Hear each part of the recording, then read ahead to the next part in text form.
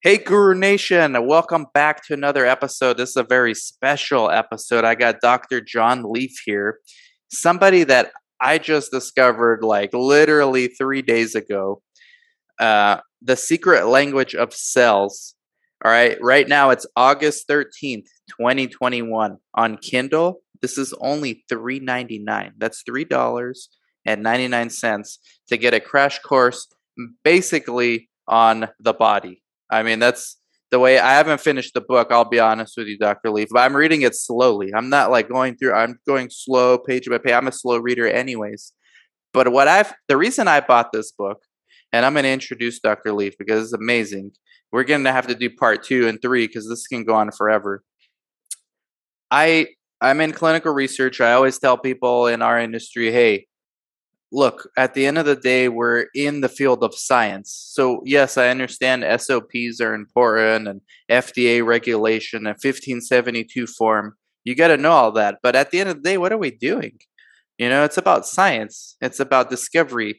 You have to learn a little bit about this stuff. It's very easy to get wrapped up in the minutia of research without actually understanding the science. And if you want to be a generalist, you got to have a working knowledge, more holistic working knowledge. Like you got to know what's T cell, what's B cell, especially in the era of COVID, guys. Now all of a sudden, Dr. Lieff, everyone's an expert on viruses. Everybody. Okay, so we got Dr. John Lieff on. He's the author. We got links to the book underneath the video, and if you're listening on the podcast, in the show notes. Founder of Searching for the Mind. He's a neuropsychiatrist from Harvard Med School. He also, as an undergrad, majored in math from Yale. Those are two rivals. How do you feel about that? The dichotomy there. The rivalry is within you.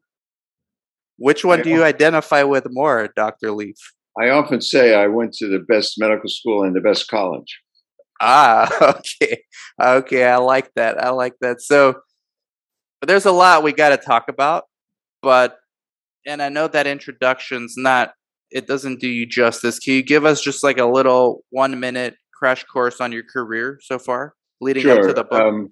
Yeah, I'm a neuropsychiatrist who treats complex patients who have combined medical, neurological, and psychiatric disorders in hospitals and in specialized brain injury programs, which I've run many. And I've run large systems and introduced this integrated care over many years. I've run many hospital programs. And at one point, I was running hospital programs that serviced 250 nursing homes in Massachusetts, the largest system for geriatrics.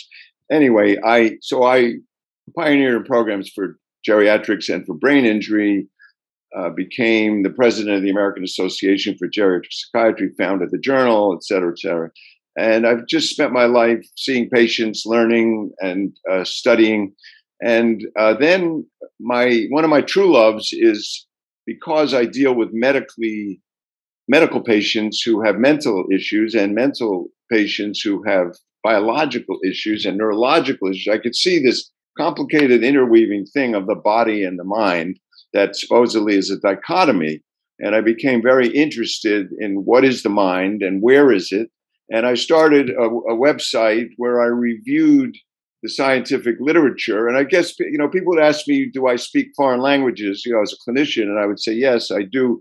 I speak molecular biology and molecular genetics, because they really are foreign languages. They're filled with incomprehensible jargon, the names of receptors and signals and genes and transcription factors, blah, blah, blah. And I realized no one, even in fields close to each other, can understand even closely allied articles. And the titles of the articles, you can't search them because they involve all these receptors' names. So I began to translate these articles into English on my website. And I viewed myself as translating major review articles from gobbledygook jargon into English. And I did that for many years. And then I wrote a lot about neuroplasticity and the brain and neurons and dendrites, etc. But then I became interested in animal intelligence. I wrote a lot about birds and elephants, and then smaller, and then bees and insects, a remarkable intelligence in ants and termites and bees. But then I was fascinated by microbes, how smart they are and how much they can do. And I started writing, and I have many posts on my website. You can Google that, about bacteria, but also viruses and how amazing their lifestyle is. I wrote articles about Ebola and HIV and varicella and COVID and various things. And then it became apparent to me that all cells are signaling each other, not just, and I began to write about the skin cell, the cancer cell, each of the brain cells. And at some point it became apparent to me that all of biology works through signals, that it is all a conversation, that it's not what we used to think, if you're studying the kidney, that you would just go study a kidney cell. You can't do that. You have to study the capillary cell, the neuron, the immune cell, the T cell. They're all talking. Even the microbes are talking as part of that conversation. And for many years, people knew microbes were very important, but they influence us, but no one could give a simple reason why that was true. And what dawned on me is that the reason microbes are so influential is that they speak the same language as our cells, and that all the kingdoms basically speak the same language of shape-fitting molecules and cascading responses to signals, etc. And that's the reason that and very recently, I write about how signals have been. I always thought viruses were very smart because their lifestyle is so elaborate, and they tackle these highly complicated T cells that are amazing cells, and they influence the cell, take over the cell. How can a little strand of DNA or RNA do that? And I always felt that they had more to it. And then about 4 years ago, the first signals among viruses were found. And now there's a whole field of signals between viruses. Now, we discovered the signals of microbes 30 years ago, and only now is the science good enough to see the results of that. So it's going to take a while before we understand the signals of the viruses, but it's a very interesting subject. So I've kind of blabbed on beyond your question, but anyway. I mean, I'll listen all day long. You need a podcast? Do you have a podcast? I don't, but maybe you should have one. Okay, I'll help you. Look, this is an example I sent to my dad. He's a psychiatrist. I'm going to introduce you. He does research also. So this is a quote. I don't know if you guys can see this. Here's a quote I got. So this is what I do. This is what people do, Dr. Lieff. If they read on Kindle, you can highlight and share it to like Instagram. And people were already messaging me like, oh, I'm going to get that book right now. So look, this is a quote I sent my dad, who's a psychiatrist. He researches this stuff too. I said, neurons also communicate with brain waves. This is what Dr. Lieff, this is a clip I found interesting. You know where I'm about to go? Neurons also communicate with brain waves. Groups of neurons vibrate together, sending particular frequencies of electromagnetic oscillations as messages to other brain regions. For messages between two primary brain memory centers, one frequency provides spatial information about the memory, and a different frequency supplies time-related information. Right. This is amazing. Like, we just discovered this, or I mean, why don't people talk about these things? We've suspected it, but I also talk about the fact that neurons communicate in many other ways. They send sacs filled with information to astrocytes, to the myelin cells. They signal through unmyelinated regions sideways to T cells using cytokines. They probably use nanotubes. We know cancer cells use nanotubes, microbes. They're there, but we haven't really found out how. But all the cells that use exosomes seem to use nanotubes to communicate also among the cells. And they probably, they use electricity through these open connections of the electrical synapses. Somehow the electricity is going back and forth, and the neurons can make sense of that. So, for example, in the astrocytoma cancer, um, very smart cell, astrocytes tend to use these electrical connections, and this cancer makes many connections to all kinds of neurons and steals the energy, the electrical energy from the neuron. So somehow they understand a free flowing set information of electricity also, and probably the field around the neuron. So they're communicating in many ways. Obviously, we know the synapse with the neurotransmitter, and we know what you just read. We know that, but they communicate in many ways, and probably most cells do also. There's a couple things. So from that, and I'll explain to people why I like another reason why I like the book. But you just said something I want to ask. Astrocytes are a very smart cell. How can a cell be smart? Do they have consciousness? What's going on here? Well, when I say smart in this context, I mean cells are making decisions from multiple inputs and are behaving in various ways that we could colloquially call smart. The truth of the matter is, we don't know what smart is. We don't know what consciousness is. We have no definition of intelligence. We have no definite, like, the reason why I expanded from my studies of the brain into animals, insects, and microbes is because there is no brain center for consciousness. We have no idea what subjective experience is. And yet, and many scientists want to say, well, therefore there isn't no subjective experience, but that's obviously stupid. We know we have subjective experience, and everyone knows that. And so we have to have a science that somehow includes subjective experience. And right now there's none, zero. So we are ending up with a situation where in my book, I don't talk about these issues except as questions in the conclusion. I basically describe behavior. And then people can draw their own conclusions, but it sure appears to me that they're smart from what they're doing. Astrocytes determine all the synapses. They build them, they maintain them, they prune them, they create a web, huge network that where they have thousands of neurons connected that they are, with their fingers are connecting. They're the ones that determine the blood flow. They're sending food to the neuron. The astrocyte network is vast, and this whole idea of deciphering the brain through the connections of the vast connections of neurons is impossible without the network of astrocytes also, and the network of myelin. So there's never going to be a satisfactory conclusion of the connectome theory without including the almost equally complex network of astrocytes that have their own way of signaling through calcium oscillations. They have a whole different way of signaling. And as a neuron signals, the astrocyte has calcium oscillations that are related to it. We don't understand it yet, but it's clearly related to the actions. But the astrocyte starts the synapse first with an electrical. By the way, synapses start with electrical synapses, and then they build on top of that in the fetus, and even they can't live without each other. So you have the electrical, the chemical, and you have the astrocyte. I mean, most people who study synapses now include the astrocyte. I mean, you can't have a synapse without an astrocyte. I mean, it's part of the connectome, whatever you're going to call it.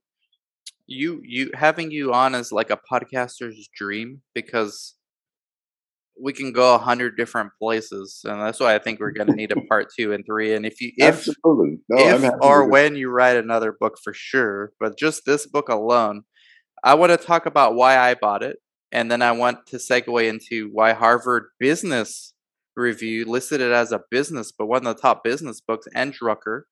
But here's why I bought it: trying to grow my YouTube channel, and it's been working. Instead of just doing clinical research stuff, I've been trying to cast a wider net. So this interview's a part of that strategy. Although this one's like me, I just wanted to interview you.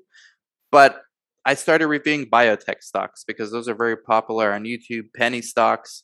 Well, the science behind, if you look under the hood of these biotechs, if you take finances out of the way, because they start doing funny things with the warrants and all that stuff. But if you just look at the science, it's fascinating, like the innovations that are coming out there and the speed that's coming out. It's no longer like anything special to do like one thing. You need to have a platform now, like a platform that's multifaceted. So I was like looking under the hood of these companies and said, look, I need to up my science knowledge. It's not enough. I need to understand this to be a better YouTuber, to be a better investor, to be better at my job. Harvard Business School ranked your book in the top, I don't know what. Can you explain what, and then why they considered it a business book? Well, I was kind of surprised when Harvard Business Review was one of the early people praising the book, as well as Peter Drucker's outfit naming it one of the best business books of the year, the 5 best business books of the year. But the Harvard Business Review basically had been reading my website and then saw my book as well, and they said I was leading. That many of the more famous authors writing neuro books are following my lead, that we don't understand consciousness, and that cells are talking throughout the body, that there's no separation between the immune system and the brain. For example, most of the research has been done with immune, but as my book shows, the capillary cell, the platelet cell, I mean, crazy, platelets are intelligent. That's like mind-boggling, really. That's what Harvard Medical School was fascinated by when they reviewed my book. They talked about the platelets. They were really struck by the platelet chapter. So the capillary and platelet chapters are really mind-boggling to anyone interested in, medicine or biology, things like that.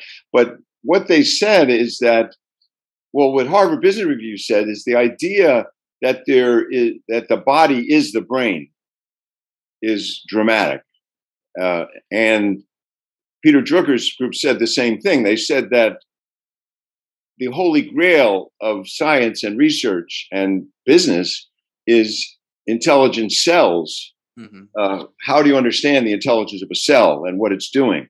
So my book spells out many aspects of how cells appear to be smart and lead to future research. But as I said, you used to just research one little area. Now you can't. It's more complicated, but at least you know where to look. So at least you look for the cytokines. You have to look for the whole range. Like the capillary section is amazing because Aristotle said that the blood vessels create the organs. He just invented this. Who knows? Yeah. Aristotle, way back. And he was right, actually, it turns out. Everyone thought he was completely insane, modern people. And so as the data came out, it's the capillary that tells the stem cells sitting right in a little niche next to each other what to do, like when to make new cells, what kind of cells to make, how to differentiate the cells. The capillary is sending these signals to the stem cell, and there's all these little capillary beds, like in the liver, there's a sinusoids in the lung, there's all these unique little capillary structures, and always right next to them is the stem cell niche.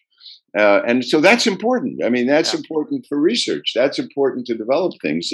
So if someone could go after the signaling of the capillary and the stem cell, there's a lot there. I mean, that's a business, So I guess that's a platform for a biotech. There's a lot. That's one of 1,000 leads, I think, in the book. Do you know of any biotechs looking at capillaries, like into the research? Not well known. That's why if people read the book, they'll be ahead. Right. I don't know why. I do know why. It's because the jargon destroys. So, if you ask any scientist, is signaling important? So of course signaling is important, and they're dealing with one set of signals and one set of receptors, and they're doing one, the glutamate receptor, blah, blah, blah. But they won't, there's nowhere you can look. This is why I wrote the book, because I didn't see anywhere where people are just understanding that signaling is it. That is the basis of life.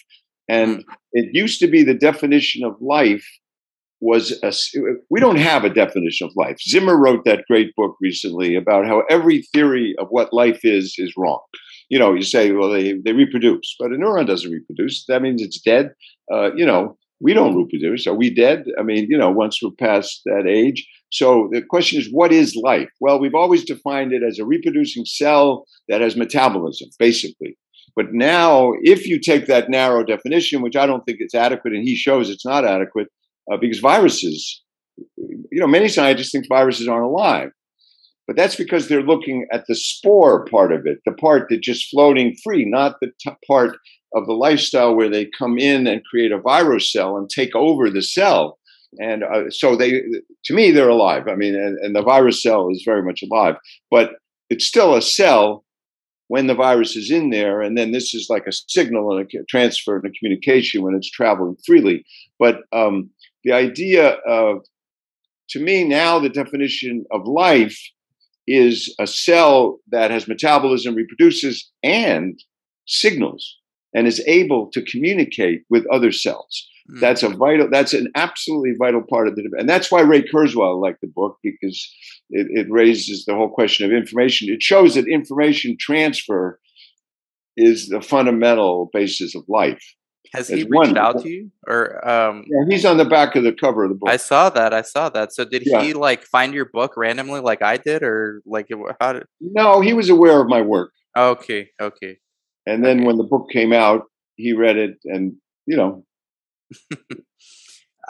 Another reason I like the book is it kind of explains a lot. Like, you talk a little bit about acupuncture in it, I think in the capillary chapter, and I haven't finished it, but I'm guessing just from the quote I read about vibrations that the people who are big proponents of meditation are onto something. I like how it kind of explains Eastern medicine.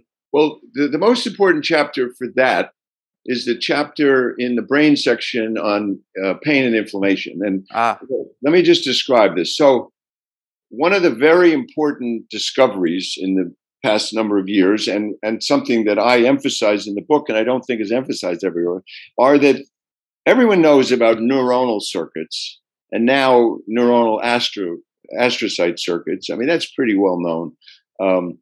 But what is new is what's called neuroimmune circuits and neuroimmune reflexes. So, for example, in the wild, animals learn that certain things will trigger and help or hurt their immune system. And that's a neuroimmune reflex.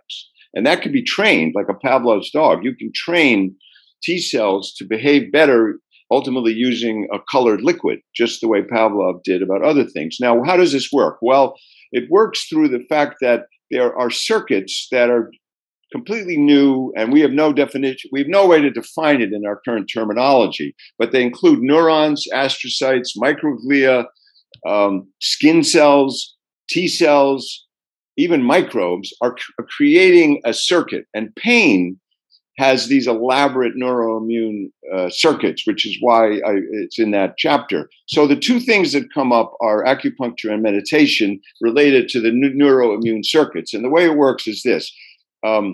Everyone knew, I mean, it's obvious that acupuncture works for some things. You press something in the wrist and it affects the kidney. Right. I mean, we know that that's true. And the question has always been, how can that possibly be? Because in the West, we always think it has to be an energy conduit of some kind that you're triggering. So we would naturally think it's near a blood vessel or a nerve. And that would be the logical Western way of viewing it. It turns out it's not. So they did a study where they triggered an acupuncture point with electricity and then had the effect in the spleen. This was studied. And what they found is that what was happening is that it was triggering a T cell in the tissue. And that T cell became activated, traveled near a neuron, signaled to the neuron, and sent the signal around to the spleen. So it involves these neuroimmune signaling circuits.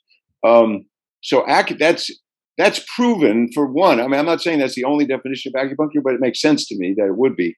And there's so much communication going on between T cells and the brain, in which I can talk about how they create the sick feeling, how they affect new neurons in the memory centers, and we can talk about that in a minute. But this idea of the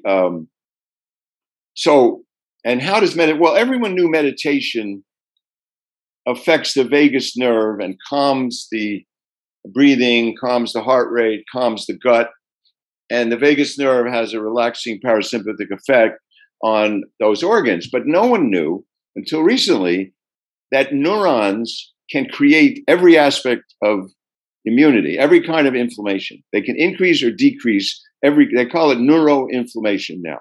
And it's a whole science. And neuroinflammation can create localized infections. They can cure localized infections. They can create generalized infections. So they create the various kinds of inflammation by communicating with, and it used to be thought they could make, the 4 symptoms of inflammation or heat, et cetera. They used to think it would just be one, but now it shows how they can do all of the symptoms.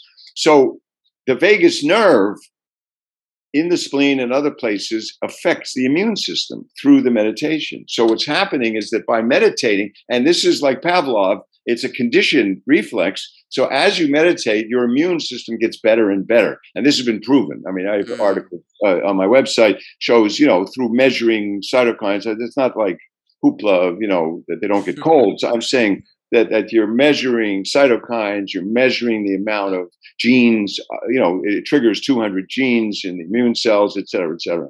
So let me just mention one other thing before I forget the connection. So T cells, no one ever thought T cells were in the brain, and they aren't, except under rare circumstances. But they are in the cerebral spinal fluid, which no one knew, which is right near the brain. And no one realized that the cerebral spinal fluid is not just a cushion, but it's a conduit of signaling.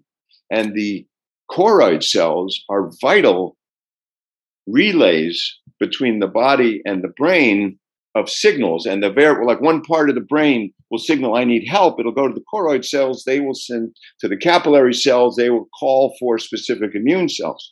But at any point in time, there are about 500,000 T cells in the cerebral spinal fluid, and they're signaling to the neurons in the brain. So when we get sick, the T cell is the T cell is sending a signal all the time. We're okay. We're okay. When we get sick, they change that signal to no, we're not okay. We need the sick feeling. And this is what creates the sick feeling where you lie down, you get a fever, you need to protect the body so it can heal. Turns out that T cell is also signaling for making new neurons in the memory center. There are about 1,000 new neurons every day in the nose and the memory centers. And the new memories are associated with the new neurons that are made, and then they gradually outlive the old memories and take over. And this is also why you can use that with reconsolidation in traumatic experiences by using the new memories to make add a little bit of love to the new memory.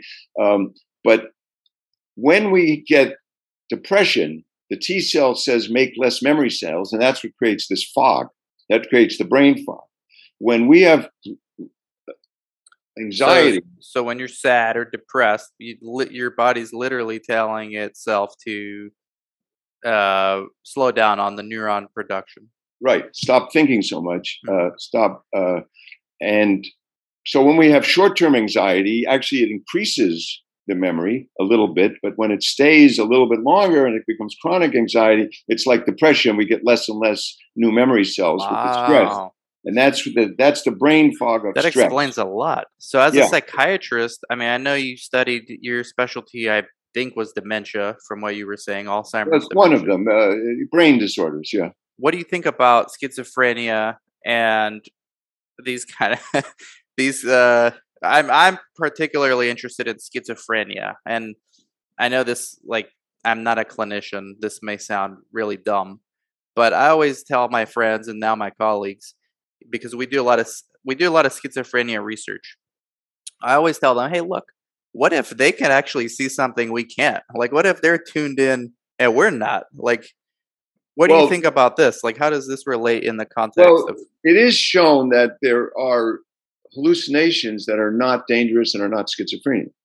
Some people have hallucinations or visions. I also write about visions. So there are a class of people that have hallucinations and visions that are not schizophrenics, who also have some cognitive difficulties and various. Schizophrenia is an extremely complicated situation that we don't understand. Right. It involves hundreds of genetic markers that involve all kinds of aspects of the neurons and the astrocytes and the white and gray matter, all of it, and we just don't understand it. But one thing I can tell you is, when the drugs came out and the hoopla around the drugs curing schizophrenia, which they don't, of course, although they were extremely helpful. And I became a psychopharm expert, in the new drugs. And I used to lecture widely on that. But the fact of the matter is, the old way, ancient use of psychotherapy in schizophrenia was very helpful. And when the drugs came out, they said it's all biological. They had stopped psychotherapy, and now it's shown clearly that if you want to support a schizophrenic, you need psychotherapy and outreach, and those are very, very important for the functioning of schizophrenics. We don't have a cure yet; we don't know what it is, but and the drugs are very helpful. You have to manage the side effects, and especially some of the newer drugs. But we've forgotten one of the most important things is psychotherapy, and the new neuroscience shows that. That's what's interesting to me about it, is that we've gone back first from a psychoanalytic viewpoint, which was unproven speculation, to everything's biology, and now biology showing the effects of psychotherapy on the brain, on the physical aspects. So, because everything you use the brain for changes it. So it's changing all the time. So people say, like I wrote an article on my website about how the older brain of an active brain is better. I mean, the current prejudice is the old brain is demented. That's the view of young people, and you lose capacity as you get older. But the truth of the matter is, an older brain that's been studying and interested and active and doing meaningful things has many more circuits to the frontal lobe, many more circuits to the right and left connections. It's a far superior brain, except for one thing that makes everyone think that it's poor, and that is word finding. So it is true that word finding. So, what is that? Oh, tip of my tongue. Okay. So that stuff That's is a side effect, and it makes people think that they're stupid. But the fact of the matter is, the elder brain that's been active, again, that's very important. That's been active in biology. You use it or you lose it. It's been active, and that is actually better at pattern recognition, at understanding situations. What we used to call wisdom. right? It's gone out with the young. There's another reason for you guys to want to become generalists, not just for a career perspective, but for your brain, for keeping it sharp. It's like a muscle. You gotta exercise it. So you think we're closer to? Do you think we're further ahead in Alzheimer's research than schizophrenia research? No, No. we don't have any Opposite? idea what Alzheimer's is. Wow. What's happened there is the amyloid people took over all the money Right. and basically stifled everything else. And now And it's the tau, right? Tau. well, tau is very important. Amyloid is important, but is it a cause or an effect? It probably is an effect, not a cause. And there are many people with a lot of amyloid who do not have dementia. And that's the big problem with all this hoopla about amyloid. But microglia are vital. The immune situation is vital. The astrocytes are vital. The reaction of all the cells in the milieu is vital to it. Cholesterol, the way it's cut, the way the membrane works, the way is vital. So cholesterol. What's very important about cholesterol, I don't know, people don't know this probably. It's in my book though. It's a shape fitting molecule that makes certain specific membrane shapes. So the way you need a mitochondria needs a curve, a neuron needs a specific shape for something. Cholesterol, along with many, many other phospholipids, they build shapes by putting in these various membranes. And when you have alterations of cholesterol, you change the angle slightly and you cut the amyloid in a slightly different way. And that's why the lipoproteins are important, but how they're carried, so that's why the APO thing is relevant. But there are many other genetic aspects to this. And the truth is, it's too complicated right now, but we're not looking at all of it holistically. We're looking in a very narrow way at amyloid, and that's really unfortunate. Wow. What's your favorite cell? Well, it changes sometimes. Well, I mean, I'm so delighted with the platelet and the capillary cells, but cancer is an amazing cell. The microglia is an amazing cell. The choroid is an amazing cell. And of course, you have viruses and microbes. And no, I love a lot of them. What the way you structured the book, you have part one, the body. You said you did this intentionally. So part one, the body, or section one, the body. Section two, the brain. Section three, the world of microbe communication, which I talked to some doctors doing microbiome research, and they're saying, hey, this is like the second brain. But then you're saying the whole body's the brain, so forget that theory. And then section four, conversations inside cells. Why did you structure it that way? And the last chapter, the case for mTOR. Well, I mean, I had to structure it somehow. Mm-hmm. And clearly I'm making the case that there's no separation between brain and body, but you have to talk about them. So, Right. So I start with cells that we conventionally think of as not being the brain. The white blood cell traveling, the capillary cell calling for it, the T cell, the master cell, the skin. I chose skin and gut as two examples of cells that are, and those are the most amazing cells. Also, they like one layer of cell in the gut has trillions of microbes on one side and immune tissue on the other side and neurons on the other side, and it has to make sense of all this communication, and it has to choose friendly microbes that come near the mucus and near the edge and bring their friendly phage viruses also that attack pathogenic microbes. They have to choose the ones that are going to help make nutrition. They also have to deal with T cells to not attack, creating food allergies, et cetera, et cetera. So, and then the brain, I talk about each of the cells, and then there's the chapter on inflammation and pain and the neuroimmune. So it's just a way to talk, but it's clear I refer back and forth all the time. And then in the microbe section, I have a chapter on microbes in the gut and microbes in the brain. And how the amazing world of microbes, how smart they are, what they do, and then viruses, how intelligent viruses are. And then you're down pretty small there. So the question is, the viruses relate to the organelles, the mitochondria, and mitochondria, yeah. So your mitochondria. That's the mitochondria one is, that it's a people are bacteria. fascinated, and it's a bacteria, right? That was trapped. Like that's the theory I heard, like in school. The bacteria got trapped, and it became part of the cell. Right, but it's amazing life, and the stuff about how ATP is made. That's in my next book. But right now, I talk about how the mitochondria talks to the cell through the endoplasm. It docks. It creates a dock, and it sits there talking to the cell. And where do we need energy? And it's carried along the microtubule pathways to where all along the axon. But so then I talk about the organelles, including the dendrites, how they make decisions, and how, one cell, one neuron. Cells are very small. Cells are smaller in relation to us than we are to Mount Everest. I mean, it's very small. And yet, one cell in the spinal cord sends an axon 3 feet to the toe. And it has to service that axon and fix it.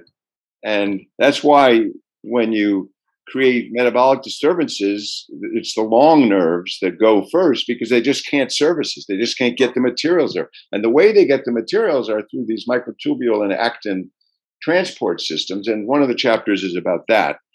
And then I just throw in mTOR because it's amazing that but it seems like these organelles talk to each other just the way cells talk to each other. So it's lower down than just cells that are smart. Organelles do that. And then we're just learning about that, how all the signaling is going on between the lysozyme and the Golgi and blah, blah, blah. And then, but there's one particular molecule that seems to signal and creates a complex, a molecule complex called the mTOR complex 1 and 2 that is basically working with the lysosome to determine everything we need. It's just unbelievable. It measures the amino acids. It tells the ribosomes when we need more proteins. It goes and triggers the the ribosome. It determines when we need more sugars, or how much needs to be broken down versus how much needs to be built. One molecule does this. So to Wow. me, that molecule is mind-boggling, and it's as mTOR. mind-boggling as a cell being smart. Here you have a molecule that's smart. Who makes the mTOR? Like where does that come from? mTOR is a small kinase protein. It's a protein that phosphorylates, that takes high energy phosphate molecules and glomps it on another molecule and creates reactions. So basically everything runs through kinases.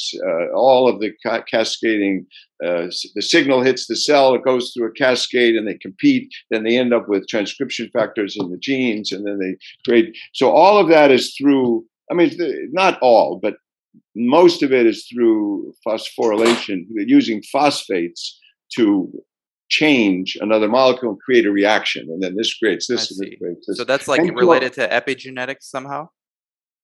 well, yes and no. Epigenetics is inside.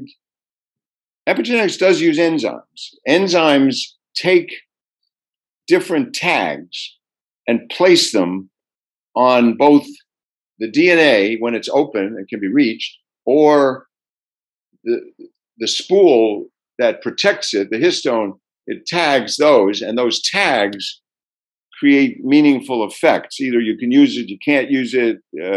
It's harder to use it. You have to have certain things. So the tags, and there are now 40 of them, but the most important are methyl and acetyl, basically pro-creating a protein, anti-creating a protein. It's much more complicated. And they leave these markings, and some of the markings can go through cell division and be translated, in heredity. So the enzymes are important for epigenetics. But what I was talking about, mTOR is not in the nucleus; it's up in the cytoplasm, and it's trying to figure out what is going on. But it then does affect the nucleus. It sends signals to the nucleus. But this is just a molecule. Wow. Doing that. So that's mind-boggling to me. So I just threw that in as the last chapter, which is really the topic of my next book. So basically, you structured this book from like Large, bigger to smaller, right? Yes, And your exactly. next book's gonna start from small to even smaller. Right. I'm guessing.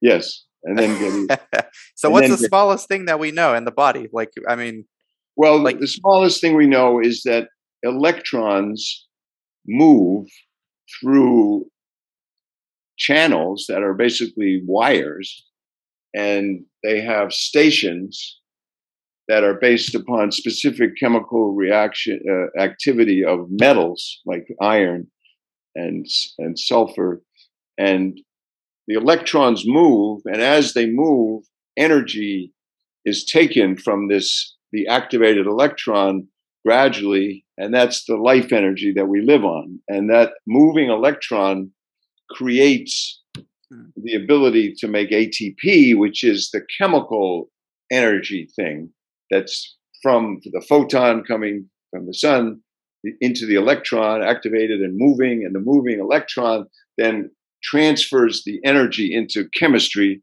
and the chemistry transfers it into a machine. Basically, it's a piston machine that makes ATP. wow. Hey, what pre-interview I was asking you, would it be fair to say the language of cells is chemistry? And you had a great answer. Can you share with the Guru Nation what you said? Yeah, well, chemistry is quantum mechanics because it's all based on the size of the electron orbitals that is determined by how many electrons, how many neutrons, how many protons, the shape and size of the atom creates the orbitals, and then the way they connect creates new complex kinds of orbitals. And those orbitals have chemical properties, like to create a benzene ring, for example, which can interact with light, or which is kind of stable, but it has a free kind of electron cloud, like a metal. It's a little bit like a metal in that way. Metals allow free movement of electrons. So you can't separate quantum mechanics from chemistry. And then chemistry creates these large, huge molecules based upon the unique characteristics of the atoms of carbon, nitrogen, oxygen. Each atom has a unique characteristic and creates these. So, like carbon, because it has four things and creates a structure of four directions, and it's directional, it can create these large molecules that have shape, and that's what all life is based upon, is shape and connection of the shapes of molecules and the interaction and how that changes things. But whenever anything happens, it's an electron moving. Right. In that, so it's an electron bouncing here and there and being carried. I think what I find fascinating, and I mean, thank you for your time, and we got to do part 2 and 3. But from what I understand, and maybe I'm wrong, but these things, no matter how small you get, nothing's ever really like truly connected. There's always a space somewhere in between. So, like, no matter how small you get, this is what I got from the book so far. Like, there's always space, and that space is important, very important. That's where, like, the action, where the rubber meets the road. Yes, we don't understand how this is all happening. There's no explanation for DNA, for the codes. There's no explanation for how a cell in one part of the body could possibly know what they need from the bone marrow, and what kind of cell, and how when that Wow. cell, and give it directions to travel How to against do it. even Wow. against the flow of blood, and climbing along the blood vessel and getting to the cell, and then creating a channel. Yes, go in there and then Yeah. start directing the cells to form certain formations. We have no idea how a cell can know how to do all that. The chapter on T cells was fascinating. I didn't know that there was like a teacher T cell. They basically put the T cell like the baby, or like the junior T cell, like in a school, basically put them in a cocoon or something like a matrix, and starts like sending them signals, so they start growing all these receptors. right. Like They have a training. It's a university, and one of the cell, one it's of the Harvard. yeah, and one of the mechanisms is the nurse cell, which you're describing, which is a very large cell that actually takes the baby T cell in and bombards it. There's no cell in the body that uses all of their genes, because that's what that's what makes the difference between a muscle cell and a brain cell, Right. is that it only uses X, Y, and Z, and not A, B, C of the genes. The nurse cell uses every single gene there is and throws all these molecules at the T cell and sees if it can cope with it and handle it. And if it can't, it rejects it. And if it can, it moves to another station where they determine whether it's going to kill human cells or not. Mm. Whether it's sensitive enough to understand the balance of power and how they can fight against a cancer cell and a bacteria, but they're not going to kill the neuron and create multiple sclerosis. So that it's an amazing story. And, Wow. yeah, Wow. I love the T cell chapter. Yeah. The T cell, yeah, and I guess the last thing before we wrap up, I was listening to a financial podcast, and they were talking about market valuations for companies, and how basically what differentiates humans from all other animals is our ability to tell a narrative. Uh, which I never really thought about. I mean, I guess you kind of understand. So we could basically tell ourselves a story, even if it's not true, and get others to believe it. I'm wondering, because you're in your book, the cells, and you don't need to have an answer for this. I'm just curious your take.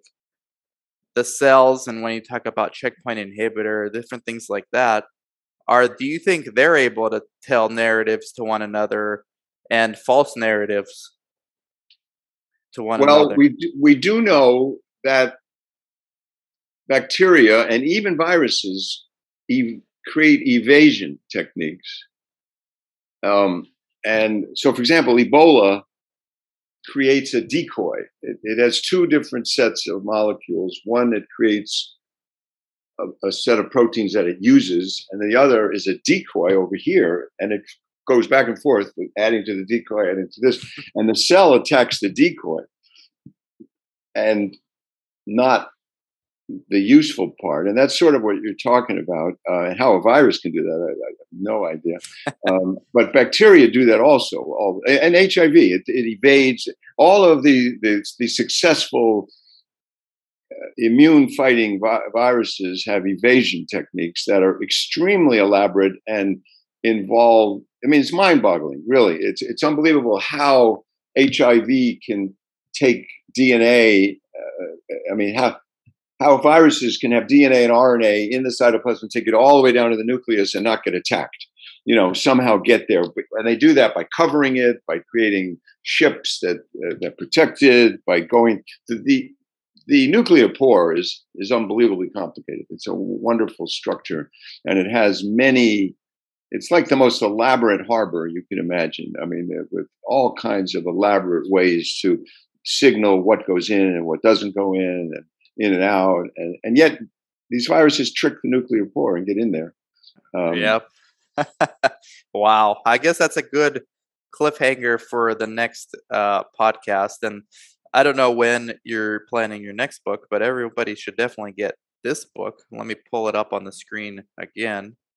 The Secret Language of Cells: What Biological Conversations Tell Us About the Brain-Body Connection, the Future of Medicine, and Life Itself. There you go. $3.99 on Kindle right now. If you're watching in the future, sorry, you missed out. That's why you got to subscribe, hit the bell button to get notifications. That's what you got to do. Thank you, Dr. Lieff. I really appreciate it. Well, thank And you. definitely looking forward to having you on again, because I think we just scratched the surface of this. Excellent. Very nice to be here. And thank you everyone for watching, listening. If you want to get the book, link underneath, and also Dr. Lieff's LinkedIn, or you prefer Twitter, right? Twitter, you're more active on Twitter? I'm most active on Twitter. Yeah, Yes, I I do noticed that. Facebook a little bit. I'm not on Instagram. Maybe I should, but I've been active on Twitter for many years. Okay, I'll put the Twitter link and the Kindle or the Amazon link underneath the show notes. Thank you very much, Dr. Lieff. And thank you everyone for watching and listening, and we'll catch y'all later. Bye-bye.